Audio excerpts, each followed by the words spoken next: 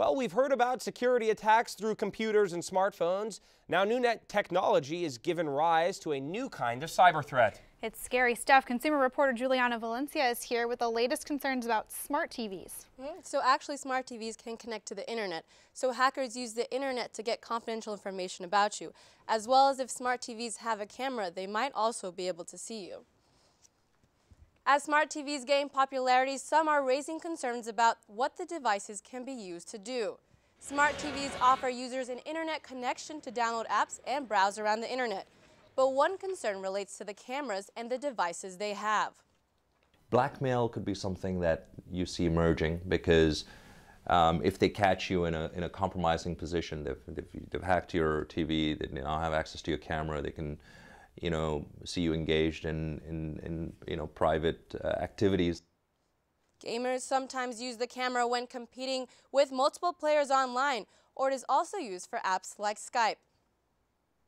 Yahoo has reportedly paid millions for a 17-year-old British computer entrepreneur's app. Nick D'Alosio dreamed up the idea of a news app for small phones while studying for exams. The app Sumly works by condensing content so readers can scroll through more information quicker. I didn't anticipate any of this happening. I think when we launched the product in November, we had high hopes for user response, but to get the industry and companies like Yahoo so interested has been awesome.